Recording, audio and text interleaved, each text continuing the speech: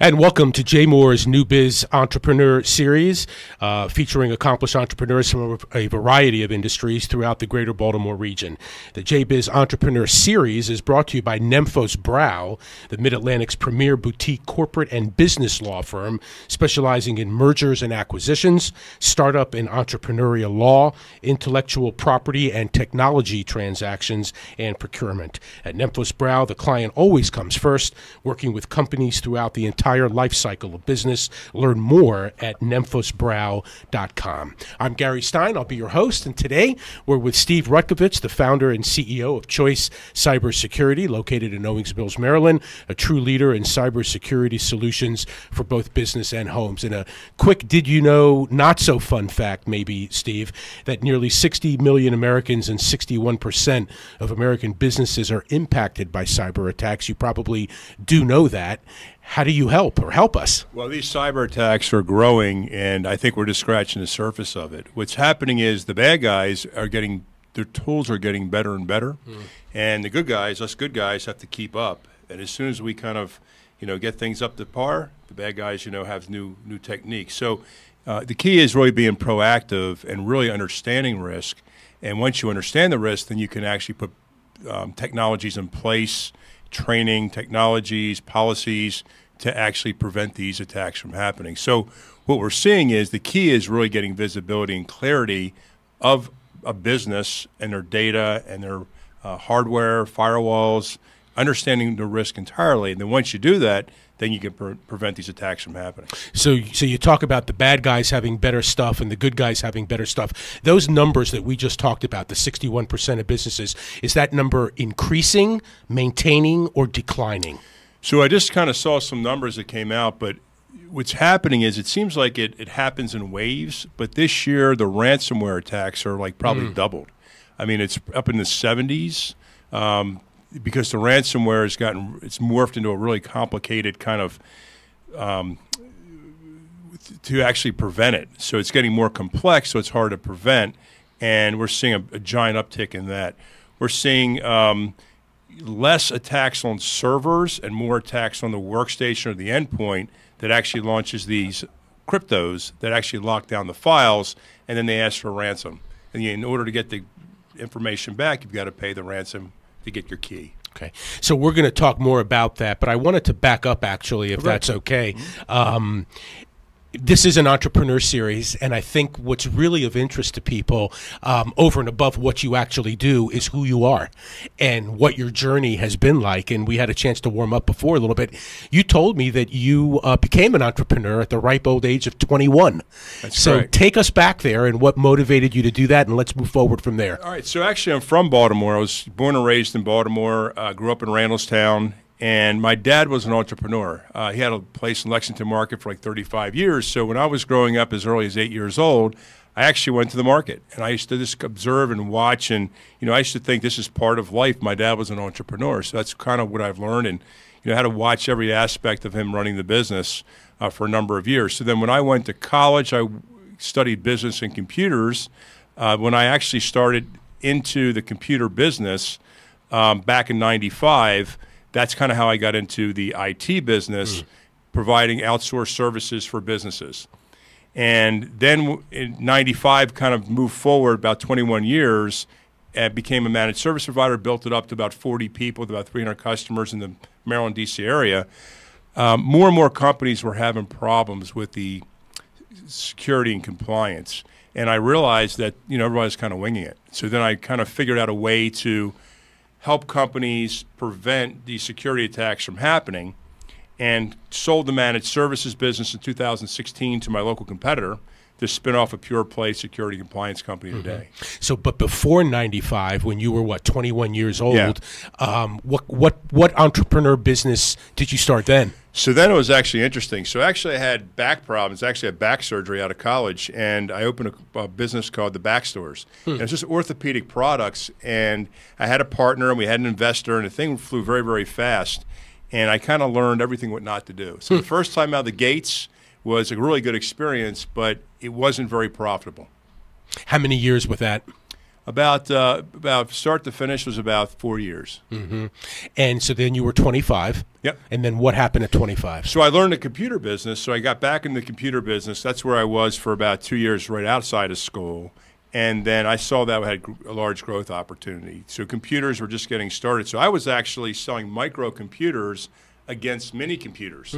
So it's almost like the cloud today. It was kind of like the PCs were just evolving. And we could say this $30,000 PC could do the work of a $300 mini computer. And we did 1 and 2 and 3, and before you knew it, you know, like dinosaurs, it didn't get extinct overnight, but over time, mini computers kind of went by the wayside, and microcomputers grew. So I worked for a company, it was actually called CompuCare at the time, and I learned that business for a number of years, and then went on my own in '95 to start Choice Technologies. Mm-hmm. So it's interesting. You said that one of the best lessons you learned at 21 when you opened up the back store was what not to do. I'm sure there are a lot of entrepreneurs, budding entrepreneurs, young entrepreneurs right now that may be watching that are interested in that.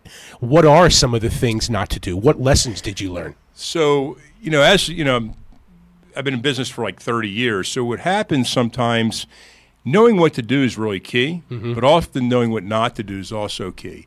So, you know, you basically do business, somebody doesn't pay you, for example, and you know next time the credit's not good. So you don't want to repeat the mistakes that you make over and over again. You want to quickly learn from your mistakes and be able to adjust quickly. That's really the best lesson. What do you think are the most important characteristics if somebody is out there that is thinking of becoming an entrepreneur? Maybe they're not happy with their corporate job or, you know, whatever job they have. What are some of the characteristics of an entrepreneur that you think may be the most important ones? Well, being an entrepreneur, you really have to understand and be good in lots of areas. And if you're not good in those areas, you have to be able to either outsource it, hire for it, or bring in some kind of outside vendor. You know, it used to be a time when, you know, you didn't have to be good in marketing and social media. So it's kind of like just within marketing, you have to be good at lots of different areas. So the challenge is that it's hard to be good in everything. So you have to really take, I think, what you're good at and what you're, like what I call your superpower or the thing you're really good at, and focus to become the best at it, and then hire or outsource the things around you that you're not so good at. And so that lesson that you took with the back store, you were able to apply to your next business? Right. So I was able to apply that to the next business and was able to grow that to a very large, very successful company. How did so you started Choice, what was the name of the company you started in '95? Choice Technologies. Choice Technologies. Yeah. How is that different from the company that you have today? So Choice Technologies, I started with one person. We did outsourced IT and then grew it to 40. So what happened is we did more or less general IT services for medical offices, law firms, accounting firms, for pretty much service businesses. We had manufacturing. We had all kinds of businesses, about 300 clients. And we took care of everything from the servers, workstations, the internet, to the firewalls, to the Microsoft Word. We took care of everything as far as infrastructure, and kept things running, patched, updated, and basically kept the lights on. And then today, what do you do? Right. So as I evolved in that business, what was happening was, you know, in 2000, HIPAA came out for medical. And then, you know, our financial clients start getting the SEC requirements and FINRA. And, you know, the government contractors started getting like DOD requests from Lockheed. So what was happening is we were getting a combination of requests for compliance, which is kind of like structure. And also we were getting calls for ransomware or attacks or brute force attacks. People were getting hacked. And we just realized that we were getting like riddled. And I was talking to my other MSPs that I was talking to in the country. They were getting riddled. And everybody was kind of winging it. They really didn't have a plan for it. So we developed this process called assess, address, and maintain. It's a 3-step process. We start off with a risk assessment. The risk assessment's key because once you understand the risk, then you can deal with it. And then once you understand the risk, you put in the layers of security to bring them up to an acceptable level of risk. That's how you address it. And then you can maintain it by maintaining an acceptable level of risk so the customer doesn't fall backward. So we built this process for about a year. We started rolling it out to our customers for a year with a lot of success. And then we realized we really had something because the cyber and compliance was getting huge. And we realized that companies really needed this. So we were able to sell off the managed services out of the blue. Actually, our competitor came to us to do an acquisition. We sold the managed services, and today we're Choice CyberSecurity. We're a pure play security compliance company, providing, advanced cybersecurity and compliance services to, all kinds of businesses around the world. You mentioned MSPs earlier, Yeah. managed service providers. Correct. Is that what it stands for? Yeah. So explain exactly what that is. So I live in a world of acronyms. So if I use acronyms, just let me know. But managed service provider was what happened when I first started. We were called a VAR, or value-added reseller, and we would, build servers and workstations for companies when networking was really just in its infancy. And then you'd sit back, and if somebody called you and said my server crashed or my PCs weren't working, you sent the tech out to fix it, or you provided help desk services. Over the years, what we learned is if you're super proactive and you patch the machines and you run your backups and you do everything proactively, then if something happens, you're always ready. And so we went from kind of this hourly business where it was kind of billed by the hour to kind of a fixed fee service where you're trying to crush the hours, right, to provide these recurring revenue services, and you become more of a recurring revenue model. What I try to do as an entrepreneur is build businesses that do have recurring revenue because it helps you in the good and bad times. Absolutely. And it's very important. So the managed services business went from kind of the break-fix IT hourly services into the managed services. So that's how we kind of morphed into that. And then from there, we went into the security and compliance. Couple of quick questions back on the entrepreneur journey, and then we'll dump right back into cybersecurity. You mentioned your dad had a stall in Lexington Market for, 30, 35 years? Yeah. So obviously he was a mentor for you. Were there any other entrepreneurial mentors that you can think of back then? Well, actually, my grandfather, my uncle, they were all either in the market or entrepreneurs. So I used to ask a lot of questions, and I used to observe a lot. I was really always interested in business. And really, the business has the same fundamentals. No matter what business you're in, it really has a lot of the same similarities and fundamentals. Did you even ever entertain working for a company coming out of college? Well, I did. For the first 2 years, I did work for a company. They were a temperature control company, just getting in the computer business. So I kind of learned from them, and then I realized I had the itch and just wanted to go on my own. And I think I talked to a lot of people that are entrepreneurs, and it's almost like you got the itch, or you spookies, whatever you got. Spookies. You want to do it. You want to go off on your own. You want to do it. And my advice to entrepreneurs out there is, if you want to do it, go and do it, but you need a really good plan. Yeah. I mean, just don't wing it. Like, you want to have a really good structured plan. You want to kind of test it and make sure the market's there, and work your plan and be able to adjust. Especially today, what I'm seeing is that because of the internet and the fast pace of technology, it's so important to really be flexible. It's almost like in football, you have to read the defense, or the defense has to read the offense. You have to be that nimble because it keeps changing. And you almost have to anticipate the running back coming out of the backfield because things are changing so quick. So my advice there is you have to spend some of your time as an entrepreneur, whether it's 5% or 10%, in a quiet area where you're thinking about strategy. You've always got to be thinking 2 or 3 years down the road. And you always have to have an eye toward the future and work the business today.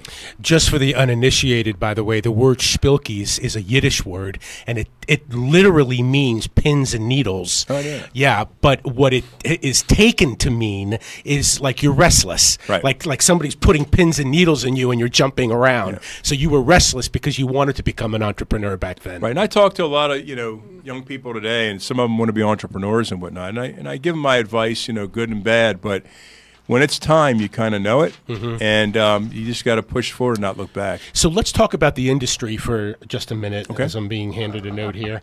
Oh, yes, which I will do in a second. Thank you. You talk about young people, right? And cybersecurity right now is really a major on college campuses. There's a lot of technology, obviously, but a lot of thought and education going into that. What are you seeing from young people today as they go into this field? Are they being prepared properly? Well, in college, you learn more of the textbook. You don't really learn hands-on. Mm-hmm. So it's really a lag time between what they learn in college and by the time they get out and they get into the real world, there's actually a lag time. What it teaches them is kind of the basic fundamentals of cybersecurity and how attacks happen. But what I find is some of the guys coming out of school is like, we didn't learn this in school. We learned kind of older kind of attacks, brute force attacks on a firewall. We didn't learn about this new stuff like that's taken over workstations and Frankensteining. People take some of these malware and whatnot, and they Frankenstein and make them worse. So I do see that learning and going to school is important, but I think what happens, there is somewhat of a difference between the real world and what they're learning in cyber in school. Which is probably the way it is for most, if not all. Education is great, but hands-on experience and, dealing with people and is obviously going to be much more involved. We want to remind you that this is Jmore's new JBiz Entrepreneur Series, featuring accomplished entrepreneurs from a variety of industries throughout the greater Baltimore region. Steve Rutkovitz, the founder and CEO of Choice CyberSecurity, located in Owings Mills, is our guest. The JBiz Entrepreneur Series is brought to you by Nemphos Braue, the Mid-Atlantic's premier boutique corporate and business law firm, specializing in mergers and acquisitions, startup and entrepreneurial law, intellectual property and technology transactions, and procurement. Please learn more about them at nemphosbraue.com. Steve, let's continue on. Cybersecurity is in the news today as we speak, and I'm sure it will be. Right here in Baltimore City, the Baltimore City government has been attacked, a ransomware attack. I know you probably haven't been involved in it, but just from your experience in the business, tell us a little bit about it and maybe what we don't know that the papers are telling us. Yeah, well, first off, for every probably attack you hear in the news, there's probably 1,000 or 5,000 you don't hear about. So, the Baltimore City recent attack of the ransomware, it's a public organization, so it gets a lot of media attention very quickly. My opinion on that is should never happen. I mean, really, absolutely should never happen, because what happens, the tools today are so good for a IT company that even if you do get hacked, you should be able to restore quickly. So, for example, when they got hacked, the time to test your backups isn't when you need them. The time to test your backups is on a quarterly basis to make sure they work.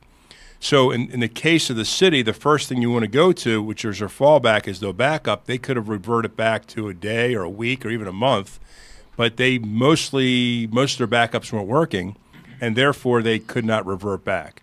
So there were things that happened, in my opinion, that they could have been a lot more proactive about, and the fallout, I think, is much larger than they ever imagined. Talk a little bit about the ripple effect, because we talked about that earlier. Yeah, so, I talked to a lot of people in Baltimore, and, I was at a kind of a dinner party last week, and one of the people I was talking to was actually a real estate attorney here in Baltimore, and he's like, we can't do any business. The entire system's shut down, and we can't do any transactions, so his business is pretty much, he can't, losing money for the week because he can't do transactions in the city. I was just talking about my daughter who was going to play music at Mount Washington Tavern, and we're trying to schedule her. She's trying to schedule her date, and they're like, "Well, we can't schedule a date because we haven't got our entertainment license from the city." So it seems everywhere I go, there's some kind of a ripple effect from it. But it's very important that all businesses and municipalities have a compliance framework, which is a structure to this security or compliance, and it also has the right resources to understand the risk and then put in basic security and compliance components. It's a combination of technology, policies that people follow. What we find is that with policies, if people don't know what the policies are, then they do what they think is best. And a lot of times people click on things or what they think is best, and it's not. So it's a combination of technology, policies, and awareness training. Users have to be trained as well. So when you're looking at a culture of security, it's not just in the IT department, it's really the whole business. And once you build that culture of security, it takes work up front to do, but then you just got to maintain it. And I think looking back at the city, I just saw something that came out that they actually had a risk assessment that said the equipment was like 7 years old, and that somebody recommended these updates to be done, and they just weren't done. So, they need to get through this, which is difficult. People say to me, should they pay the ransom? Well, I've paid a lot of ransom. I get called into some of these breaches so much around the world when an attack comes, not to my clients, but to referrals that come in. And it's really simpler to negotiate some kind of a Bitcoin exchange to get that key back. Because what you don't realize is that ransom has one key, and one person holds it. It's like having a lock on your car door, and one person has the key, and you have to get it from them. So it probably would have been smarter to pay the ransom. I think they asked for $76,000. They probably could have negotiated down to $30,000. And then paid it through Bitcoin, and the city could have been up and running within a few days. So, from your experience, are there certain types of industries or businesses, or maybe even governments, that are more likely to be hacked? Yeah. So we do a lot of work with defense contractors. So it's kind of interesting. The defense contractors were, when I first started working with them, they have a really stringent NIST 171 requirement right now. So if you're like a subcontractor to make one of the stealth airplanes or something, you could be one of the contractors in the actual chain, and you have to have a pretty tight compliance. And people, owners would say, why do I need this? I don't have any sensitive data. And what's interesting is what the government has figured out is that, let's say the Chinese were to hack 4 companies or 5 companies, they could put their own landing gear together. So they're not so much worried about an individual company, they're worried about how things actually can get put together. So that's why they have some strategic compliance. So the government contractors are targets. Medical, because the medical records have a lot of value on the dark web. So a record could have anywhere from $16 to $100 per record that could be sold on the dark web, and then the bad guys can do things with medical records. And also the financial industry, the accounting firms and wealth management companies, anybody in the financial sector are targets. So we're seeing a huge uptick in those 3 areas of attempts to have some kind of attacks. But again, the attacks that are coming out now across all business, it used to be a time where they were targeted, where somebody came in to actually do a kind of a spear or target. Today the tools go out and scan at thousands at a time, and they look for what's called these vulnerabilities that are in software. Because software, by its very nature has bugs. And what they find are these little exploits, or these little exploits, they're vulnerabilities, and then the attackers see that as step 1. If they can get through step 1, they try to go to step 2. So the key is for your business is to have a risk assessment, understand what your vulnerabilities are, button them up, and then the attackers are going down the street where it's easier prey. Right. So you want to be a hard target, not a soft target. A couple questions for you before we go. What motivates you? Why do you get out of bed every morning? That's a good question. So I just really enjoy business. I consider myself kind of a visionary, and I like to look down the road, and I like to create. So I like to create new ideas and new plans and watch them happen and come to fruition. Why do you do what you do specifically? Well, the reason I do what I do is I just saw just a huge. Well, when I saw these attacks that were happening, we would be called from a business. I mean, I can remember a medical office that got shut down, and they had patients coming in nonstop. They couldn't see what the charts were. They couldn't see what the allergies were, what the medicine was. I would see the impact to a business when they had some kind of an attack, and I just realized there's got to be a better way. So what really juices me up or gets me excited is being able to prevent this and not having companies be in the situation. And if they are, then we can help them out and get them back up and running quickly. What do you like to read? So I love to read. So I like to read a lot of different things, but I really like bios about people. It's interesting, like to learn how people, again, have started a business. And it could be any business. Like a lot of times I'll watch music videos and see how a Tom Petty started. Right. And how he built it. He was a real business guy. Have you ever noticed or looked back at his history? He was business from high school. He was all business. And he built the band, and if somebody didn't like conform to his band, he was fired and he got somebody else in. And he just kept rolling it, and he didn't give up. So you have to have a lot of perseverance to be an entrepreneur. You know, it's funny you say that because I don't know a lot about him personally. I do love his music, but you could tell like the style of music, the type of music. It's urgent. You know, a lot of it is urgent, and I think that's kind of what you described right there. He had some type of urgency about him from an early age. Yeah, I think that's a good way to put it. What do you like to watch? Do you like theater? Do you like cultural things like that? Yeah, so my daughter's in the musical theater. She wants to be on Broadway.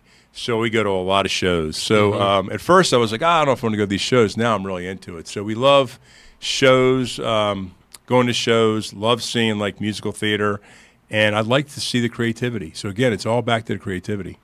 Advice for a young entrepreneur, what would you say? So advice for a young entrepreneur is I think it really comes down to strategy and really having a good plan. And I think that the timing is key, but you'll never know if you'll be successful till you try. So when I look back, I talk to a lot of people and they're like, I wish I would have been an entrepreneur. Don't have that fear. If you think you want to do it, you know, don't just wing it, but put a plan together and then try it. The worst thing that can happen is you can go work for somebody again. That's the worst thing that could happen. But you also have to have the right resources. So a lot of times, you know, I've looked back and I've seen people get into business and they didn't have enough runway. So it always takes more money to do it, and it takes longer to do it than you ever expected unless you get some kind of quick, kind of lucky windfall. And most entrepreneurs actually fail that first time. Like, I'm not saying you failed, but I would, right? I got scalded. Yeah, first time was, you know, again, lessons of what not to do, but I turned over a lot of rocks, and those rocks were easy the second time out of the gate. Steve, it's a pleasure. Thank you very much. See if we can accomplish that handshake. There we go. Thanks. Steve Rutkovitz, the founder and CEO of Choice CyberSecurity, located in Owings Mills. Thank you so much. Thank you very much for your time. And this has been Jmore's new JBiz Entrepreneur Series, brought to you by Nemphos Braue, the Mid-Atlantic's premier boutique corporate and business law firm. I'm Gary Stein. We'll see you next time. Thank you so much. Thank you.